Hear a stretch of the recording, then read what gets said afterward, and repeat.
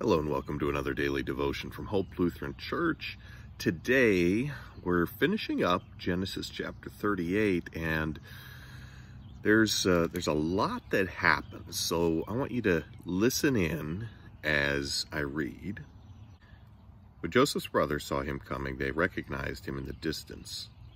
As he approached, they made plans to kill him. "Here comes the dreamer," they said. "Come on, let's kill him and throw him into one of those cisterns. We can tell our father, a wild animal has eaten him. Then we'll see what becomes of his dreams."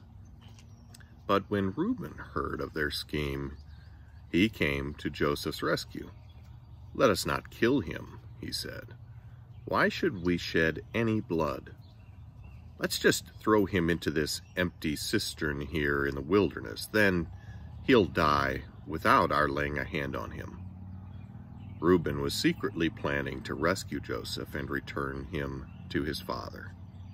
So when Joseph arrived, his brothers ripped off the beautiful robe that he was wearing. Then they grabbed him and threw him into the cistern. Now the cistern was empty. There was no water in it.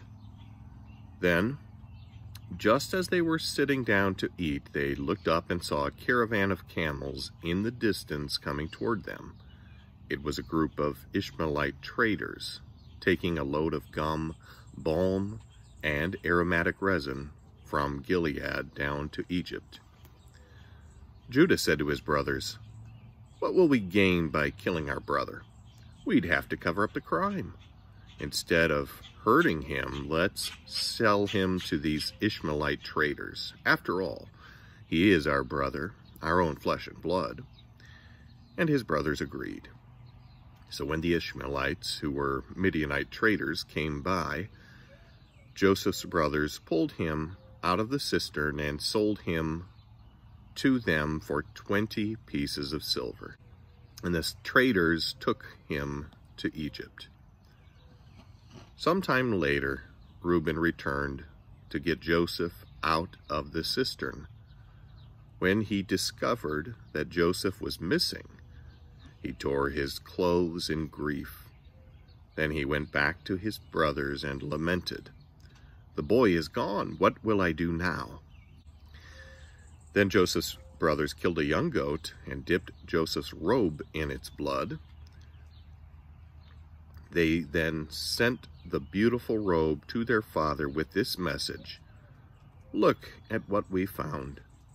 Doesn't this robe belong to your son?" Their father recognized it immediately. "Yes," he said, "it is my son's robe. A wild animal must have eaten him." Joseph was clearly torn to pieces. Then Jacob tore his robes and dressed himself in burlap. He mourned deeply for his son for a long time. His family all tried to comfort him, but he refused to be comforted. "I will go to my grave mourning for my son," he would say, and then he would weep. Meanwhile, the Midianite traders arrived in Egypt, where they sold Joseph to Potiphar, an officer of Pharaoh, the king of Egypt. Potiphar was captain of the palace guard. Well, you may have considered selling your sibling to some traders coming through the neighborhood as you were a child, but of course you never did that, and you wouldn't really have done it, but these guys actually did. They were so angry with Joseph, they were ready to kill him, and they were willing to just, "Oh, well, yeah, we won't kill him. We'll just, I mean, after all, he's our brother. We couldn't kill him, but sell him into slavery, yeah, we could do that. Get 20 pieces of silver." Now, there's a lot in here that should be pointing us forward to things later in the story, and especially really pointing forward to Christ. Because what we have here is one coming to his own, being mistreated by them, being beaten, having his robe taken by them, being sold for pieces of silver. All of this is pointing forward to Christ. And what we'll find as we get further in the story with Joseph is it really is summed up quite well when Joseph says, "You intended it for evil, but God intended it for good." That was true in Joseph's situation with his brothers. That was also true with the situation of Christ suffering in our place. So we can look at this and we can recognize that in some of these difficult circumstances, God is still at work.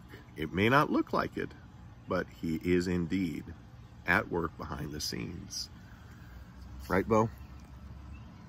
All right. God's blessings. Have a great day. I look forward to spending more time in God's Word with you again next week.